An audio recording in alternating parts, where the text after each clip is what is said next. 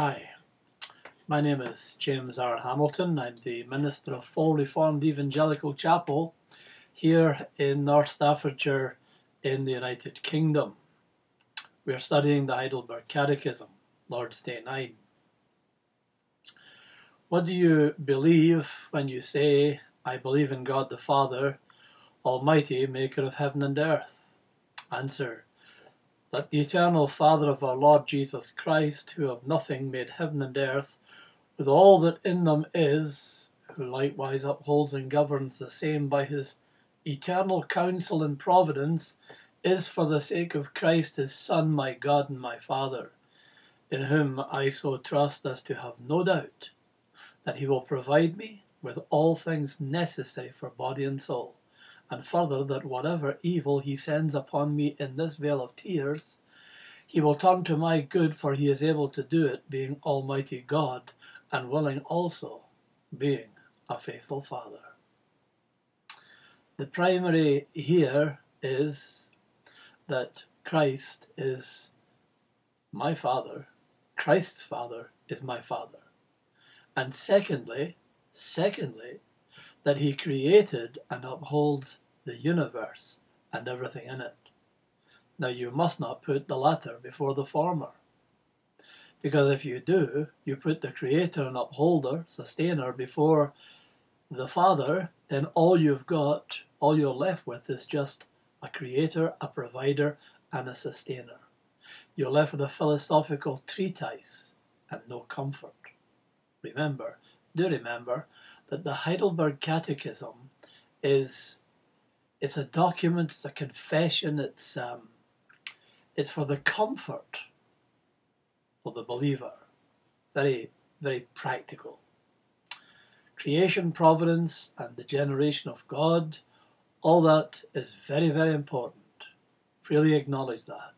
But firstly, who and what God is, and how he relates to us as believers, what he means to us, is primary, is first and foremost here. This is what we must grasp, to trust and to rely upon him as our God and Father to the extent that we have no doubts. Wow. The fatherhood of God's our comfort in life and death. This is for children and for grandparents. This is for the whole church, the whole believing community, confessing this God is my Father. So what do you believe when you say, I believe in God the Father, that for Christ's sake, he is my Father too, the God and Father of Christ. That his Father is, of course, independent of his being creator and sustainer. The latters are add-ons, so to speak. You know, you download some software, and then on the back of it, you're invited to, to enjoy these add-ons. They'll supplement, they'll help your, the software that you downloaded. So if you want them, you download them. These are add-ons. He's my Father, he's the Father of the believer. And the add-ons is, he's my Father, but he just happens to be the creator and sustainer of the universe too. He's eternal, the eternal Father of the eternal Son. Not saying that that the God who created is Father, but the eternal Father of Christ is our Father too. That's what the Catechism is saying. That's what it's deriving at, primarily. Father is his being. God is Father and always has been. He's eternally Father. That is, without beginning and without end. Being Father belongs to God as light does to the sun, which shines even though you don't see it. Earthly fatherhood is a faint expression of God's fatherhood, but not even a millionth part of it. A very, very poor expression of it. the Father of Christ. He's our Father for the sake of Christ. No Christ, no Father. If Christ is not your Saviour and your Lord, then God is not your Father. And neither do we measure the love of our Father by his favour or his frown. He's the Father of Christ, and he works everything, he works all for Christ's favour. And if Christ's glory requires that we, his children, bear a cross, then so be it. Because all that the Father does, he does in the interest and for the honour of his Son, first and foremost. And so he's a Father of the elect. When you and I, when we pray for relief from misery and from oppression, if it honours Christ, we find that in the book of Revelation that the kingdom, it doesn't come with tranquility. In fact, the very opposite. There are wars, famine, persecutions, there's martyrdom. Yet we never doubt. In spite of this, we never doubt the Father's love. Christ is first. He's above all. He comes first in the Father's mind. And everything he does for his Son's honour and glory, the Son's interest. So what do you believe when you say, I believe in God the Father, Almighty Maker of heaven and earth? That the eternal Father of our Lord Jesus Christ, who of nothing made heaven and earth and all that is in them, who likewise upholds and governs the same by his eternal counsel and providence, is for the sake of Christ his Son, my God and my Father, in whom I so trust as to have no doubt that he will provide me with all things necessary for body and soul, and further that whatever evil he sends upon me in this vale of tears, he will turn to my good, for he is able to do it, being Almighty God and willing also, being a faithful Father. Yes, secondly, he's the God of creation. But of course, there's a restriction here too, because he's the Father only of those who confess and those who honour Christ, those who trust in Christ and in his finished work. You ignore Christ, then God is your judge and not your Father. You don't accept Christ's satisfaction, then you have to make your own. And of course, we've already learned in previous Lord's Days in our Catechism that none can do that. But he has the same Father love towards us, towards his children, as he does his Son.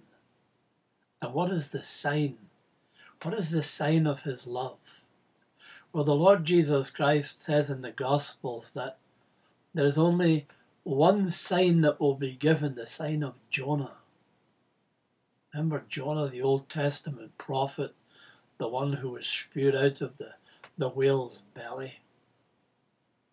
Some people talk about Jonah. You might have heard a Sunday school teacher or somebody saying to you, that Jonah was the frightened runaway prophet. He wasn't frightened at all. He was courageous. He's a type of Christ. He knew exactly what God was going to do to Israel. He was going to raise up the Ninevites and he was going to use them to whack Israel. So he thinks to himself, if he jumps ship at Tarshish and gets out of the place and doesn't go to Nineveh as he's been instructed to, that he'll save Israel. His plan, his scheme, you see, is to save Israel. But of course, God's having none of it. And the storm comes, and so what do? They cast him into the sea. He cast him into the sea to still the storm, to appease the storm. And just in the same way, you see he's a type of Christ in the same way. Christ was cast into the world by the Father in order to still his wrath. There is the sign of Jonah, and there is the sign of the love of God for his people in sending his Son, in giving his Son up to the death of the cross to make propitiation for our sins. That's the greatest, that's the primary, that's the sign of the Father's love for his people.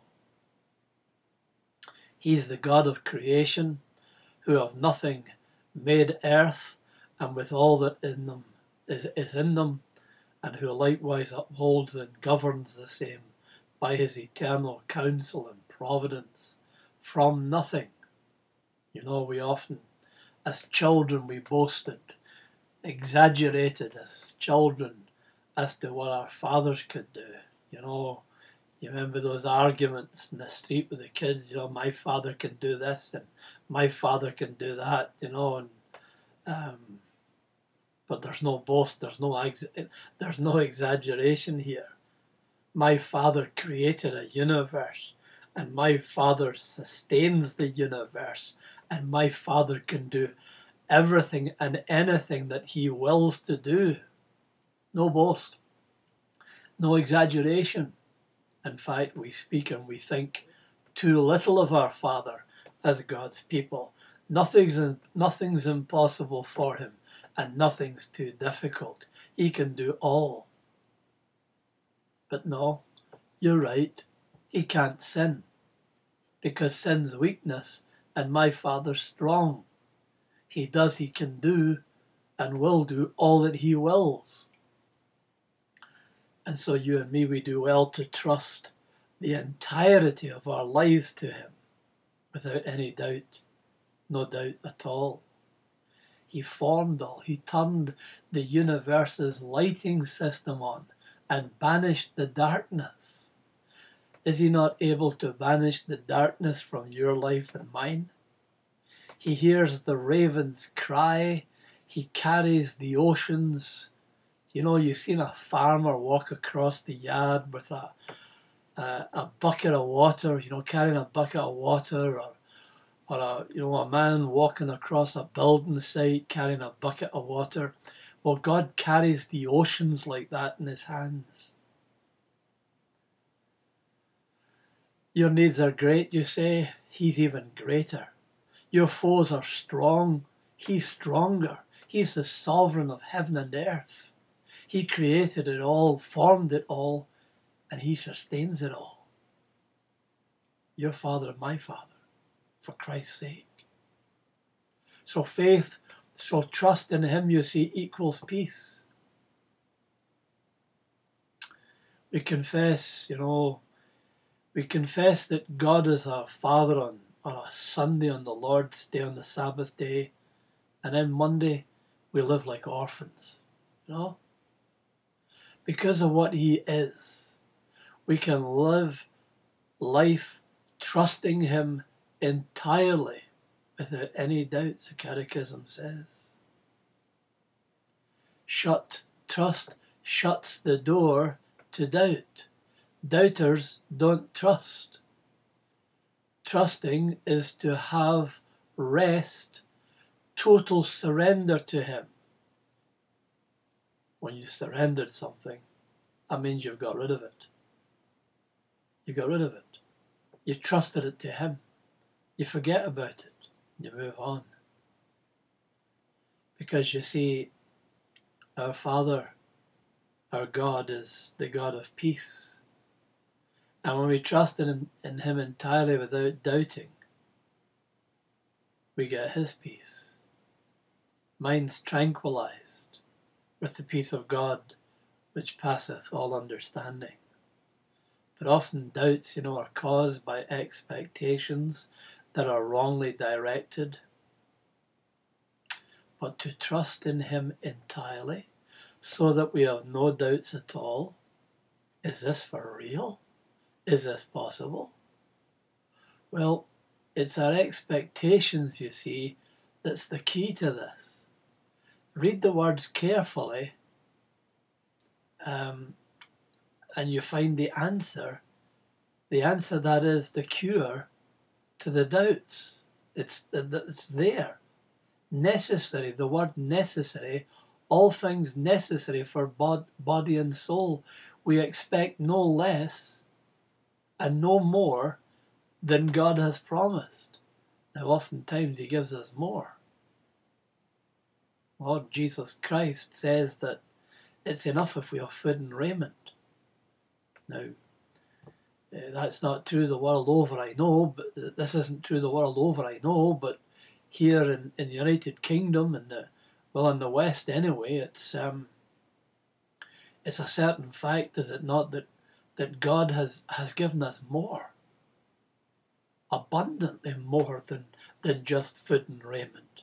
We live in houses, some of us are luxurious, and we have computers, gadgets that make life easy. You know, he's given us abundantly more. But the problem is, we start to think that that's the norm. But it's not the norm. He gives us more. We take it, we set that as the normal standard, and we take it for granted. And so when he starts to withhold some of that more, what happens? We start to doubt. Unjustified doubts. We say, you know, when we don't get that abundance, when we don't get that more, when we don't get that prosperity we want, we start to question God's love for us. God doesn't love me anymore. Unjustified doubt.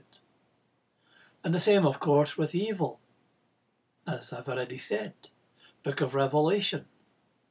That spans the whole millennium, the whole New Testament period from Pentecost to the time when Jesus Christ comes again. And there you see the norm for the church. You see the wars, you see the persecution, you see the martyrdom. God hasn't promised us immunity. He has promised us that hell will not prevail against us, but it will certainly try to. But here's the wonderful thing, that God has promised to sanctify it. That whatever evil, listen, he sends, whatever evil he sends upon me in this vale of tears, he will turn to my good, for he is able to do it, being Almighty God and willing also, being a faithful Father. Right? The needs of our soul are promised. So much so that he withholds earthly things, temporal things, in order to protect our soul. Because sometimes these things wouldn't be good for us, and it would lead to apathy and maybe even apostasy. It would be harmful for our souls. Much evil is made good by faith. You look at Gethsemane, yeah? You look at that through the eyes of unbelief, and what do you see? Suffering and torment, agony. You think this is awful. This is not good. You look at Calvary, you look at the cross, you say that's defeat, that's death, that's the finish, that's not victory. But through the eyes of faith, Gethsemane and Calvary are glorious, are good. It's God's plan. It's God's redemption being worked out. And God takes Gethsemane and Calvary and turns it to the best. And that's what he has promised to do for our evils. All the evils that come upon us, that he sends, they come from him. And he will sanctify them, he will use them, and he will turn them to the best possible use. Sanctified, you and I, believers, were sanctified by sorrow and affliction. The fire removes the dross of evil. Viewed correctly, we can thank our Father for the evils that he sends us. Do remember they are sent by him. Amos 3 and 6. Does he not send good? Does he not send evil?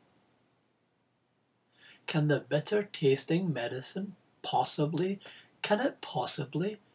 benefit a person? Well, mother knows best, eh?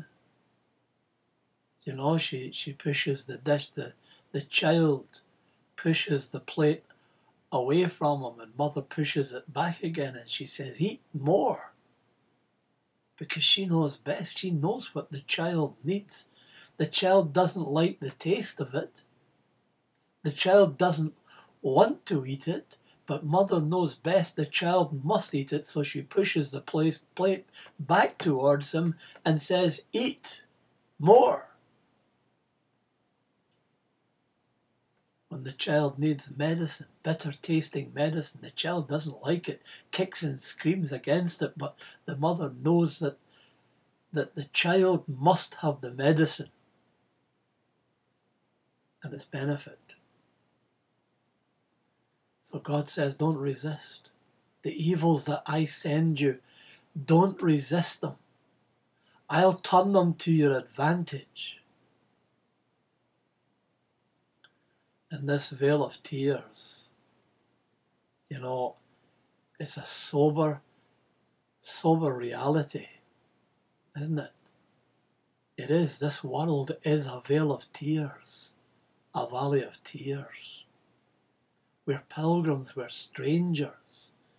This is not our resting place. This is not our finishing place. I know that so many believers today, especially so in the Western world, are living for this world and the things of this world. You think this was heaven, it's not. It's a vale of tears, misery, sin, and its causes misery, death. But in this vale of tears,